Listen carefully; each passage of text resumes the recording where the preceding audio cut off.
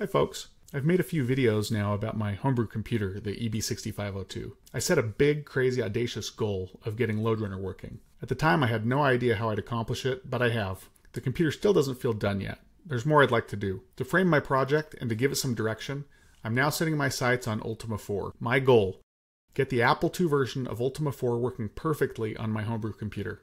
Along the way, learning more about electrical engineering, OS development, and computer history.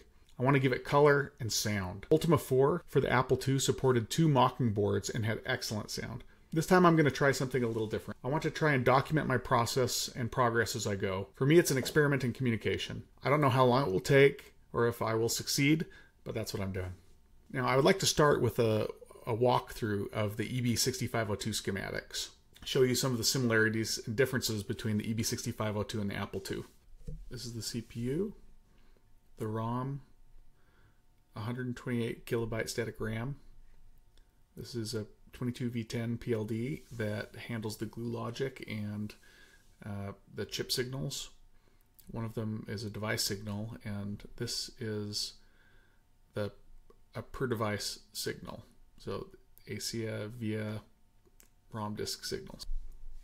These are bus transceivers, and the way the video system works is the CPU and the video share the RAM, and they share at different times in the clock. So when the clock is high, the CPU has access to the RAM, and when the clock is low, the video hardware has access to the RAM. And that way, the CPU can use the RAM however it wants to, and the video hardware can read from the RAM. So these bus transceivers, here you have these address lines, and these are labeled CA0 through CA15, and the ROM is connected here, and these bus transceivers are connected. And on the other side of the bus transceiver, you have the VA0 through VA15 and CD0 through CD7. And on the RAM, the address lines hook up through this VA signal. And so what that allows is when this CPU bus signal is high, for the CPU bus to disconnect from the video lines. As for video hardware, oops.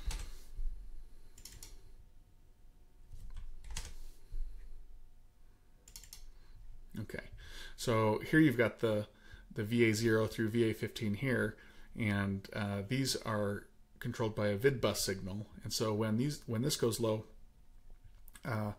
that allows this video hardware to put an address out on the bus. And likewise, there's a latch here that will capture whatever data is being output by the RAM and store it here.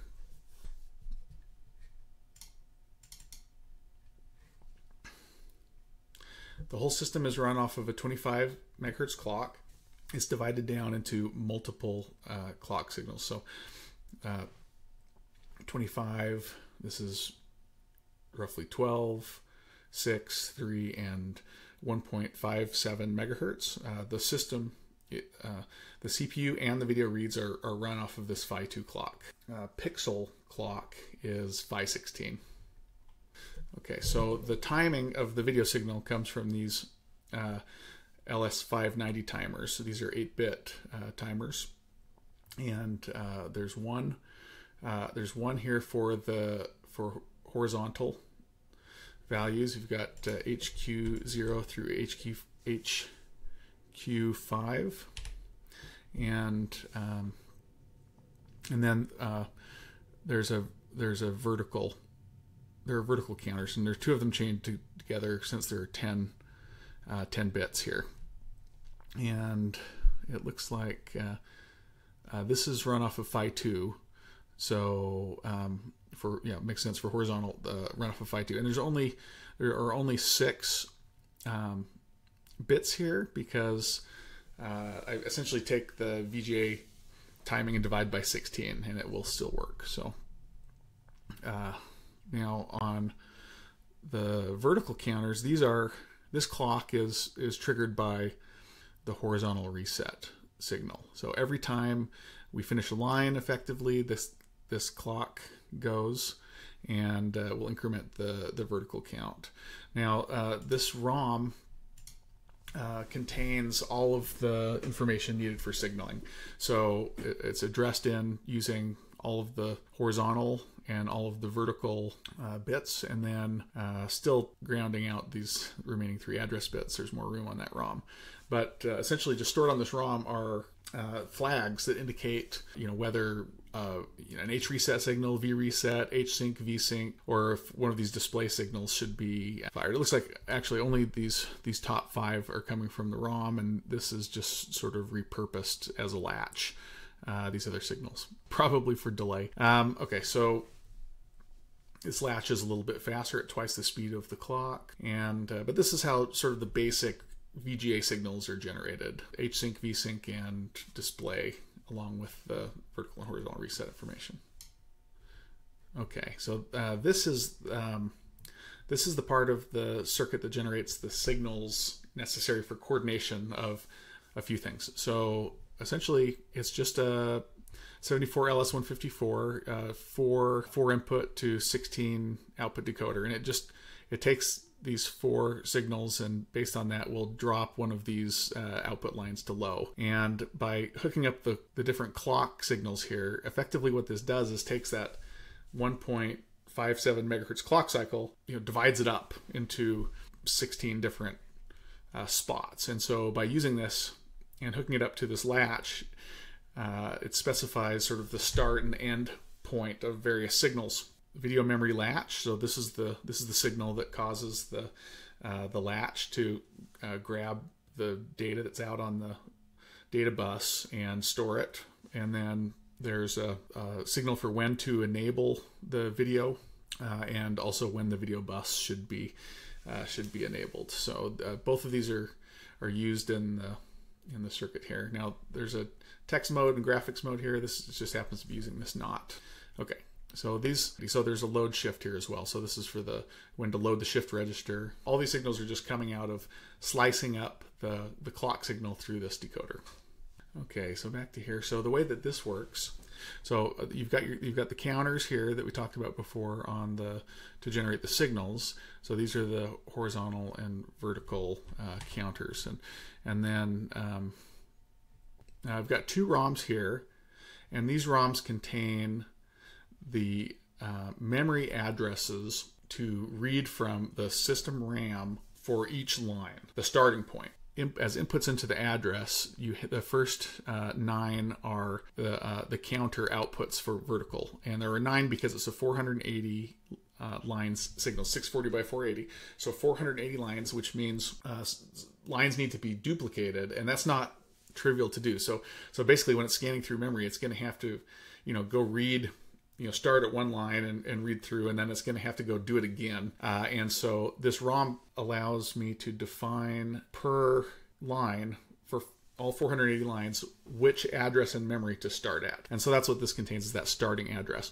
Now it also has some other things connected to the address pins, including a graphics mode. So that can either be graphics mode or text mode. And then there's also a graphics page, so that can be page 1 or page 2. That enables switching where in the RAM that the video hardware should look. And so for the text mode, for instance, it goes and looks at 0400 for text page 1. And for graphics mode, it's at 2000 or 4000, depending on the page. And those are all just defined in these ROMs. And so the way that it works is, as these counters are changing, the output on these data lines, these AR, what is this? These data lines are not even hooked up, but 3, 4, 5, 6, and 7 for the low byte of the video memory address, and then here 8 through 15 for the high. And these bottom ones are not needed because we never look at those, so that they're just not hooked up. But yeah, so this enables, given whatever line we're at, for that address to be output here, and those get latched into these counters. And so these 4-bit counters take the output of these ROMs And essentially, it creates the starting place for counting. And here you can see the vid enable signal here. So that's where the vid enable signal is used as a clock pulse, essentially, to increase the address that is expressed out onto this VA bus, the video bus, and so that connects to the system RAM. And then you've got the vid bus signal here is what actually enables these bus transceivers to start pushing that out onto the bus. And that's different from the CPU bus line, because there's a sort of a timing thing there. We don't want this thing to be driving the video bus at the same time that the CPU bus is, and so there's a little bit of buffer between when these signals change. So that's how these addresses show up on this thing. And then this there's the VM latch. So that's the signal that causes this what's being output on the video bus to latch. And so this would either be an ASCII character for text mode, or it would be just the bitmap pattern for the graphics mode. And this is the graphic mode shift register here. So this one has, if it's not graphics mode, then it inhibits this thing and it won't actually push. And there's the pixel clock at 516. Here, VL0 through 7, this is the data coming off of this latched memory. And then you've got the load shift signal, which is coming from the timing, and then you've got a shift out. This is what actually goes out to the video. So that's the output of the shift register. So this thing will be running at around 12 megahertz and just shifting out the value of those reads. So while this thing's running at 1.5 megahertz and reading every 8 pixels, this thing's shifting out 8 times in that period. Okay, now there's a text mode. And so for text mode, that latched data comes into this ROM, and this ROM contains font information. And so basically these first 7 or 8 address lines refer to the ASCII value, and then from there there's a line number. So these are the line values from the counter, and so basically whichever scan line we're on, and it can be between, like, there's 16, so the font is actually 8 by 16. So in the graphics mode it's 320 by 200, but in the text mode it's actually 320 by 480, and so it's a 16 line font.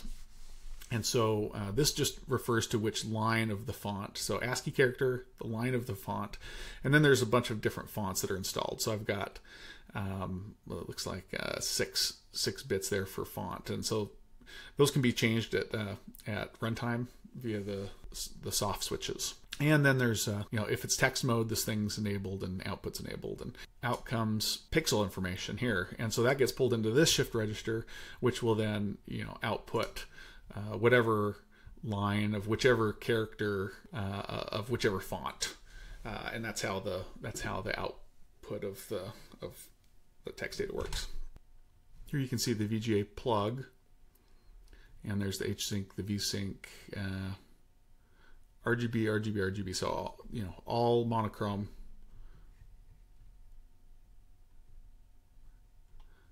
This is the output of the shift registers. If either one of these are set, then shift out is set. Just happening to use an XOR because I had it available. Could be an OR.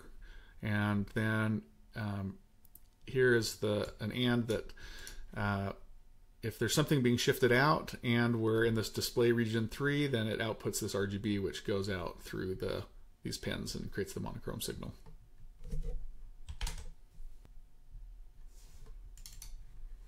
Okay, I've got this ROM disk component, and this is a 512 KB ROM. And the way this works is there is a decoder here which is enabled when the ROM disk is selected. And based on the address 0 and 1, while it's selected, and this whether it's a read or a write, one of these different signals will fire. And like, for instance, this would be a read of this ROM disk, and you've got this LSB, MSB, and bank register, and so that's what these 3 registers are doing. And if you if you're writing, for instance, these would essentially latch whatever whatever's on the data bus. So you essentially, what you could do is you can write, write an LSB, write an MSB, write a bank, and then read from this ROM disk address. And when you do that, you'll get that byte out of this thing. And so that creates a little serial protocol where you can just run through, from a start to an end byte essentially, and just go read these things. And that's how the load runner loads now. Is it's on this ROM, and it just reads this into memory and then executes from there. All the level data is here as well, and so that's just how that works. I'd like to remove this in the future and just rely on the SD card. So I'll probably do that. And then also, in addition to these, to this ROM disk and setting these things, is this latch here. And so this also will latch on the data, and you can set whether it's text mode or graphics mode.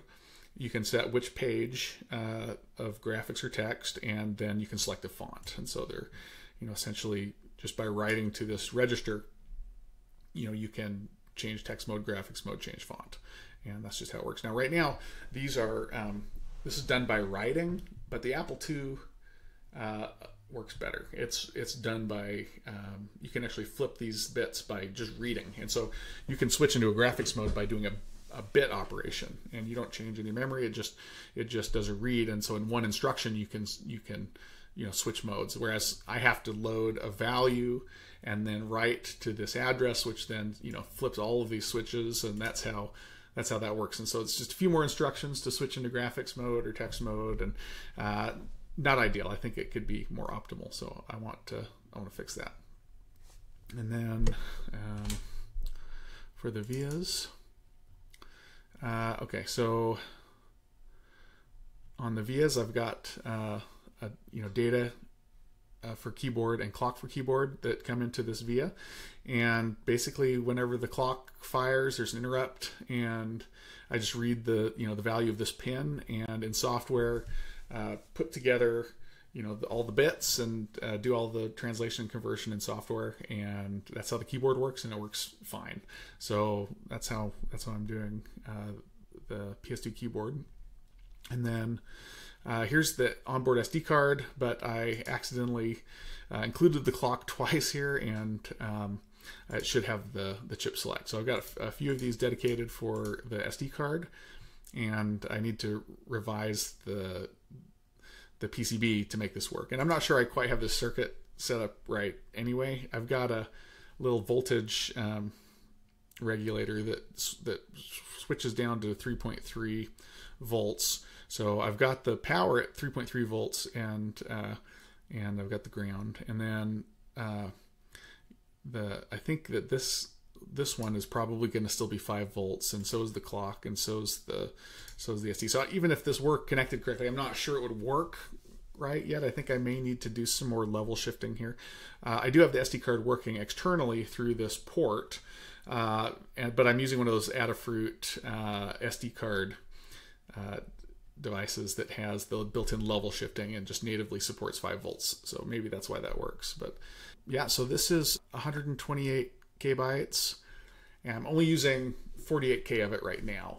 So one of the things I would like to do is add banking for the RAM and also for the ROM. The ROM is getting pretty tight. I've got a memory map where I've got 48K of RAM. Then I've got devices in this region here. Same region that the Apple II uses, but not exactly the same values. So I might try to make that a little closer.